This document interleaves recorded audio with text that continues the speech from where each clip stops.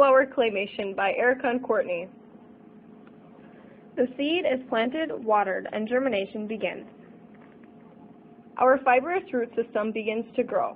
This type of root is effective during the absorption of water and minerals, staying close to the surface.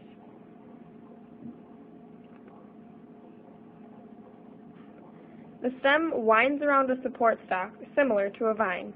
Volubulate twining stems usually stay long and slender.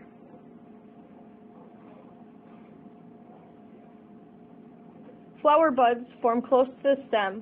Spike inflorescent types attach directly to the stem and form along the whole structure.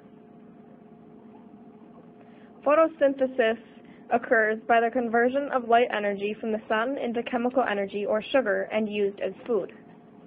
Once flowers bloom, seeds grow, and the bugs and insects can pollinate to continue the cycle.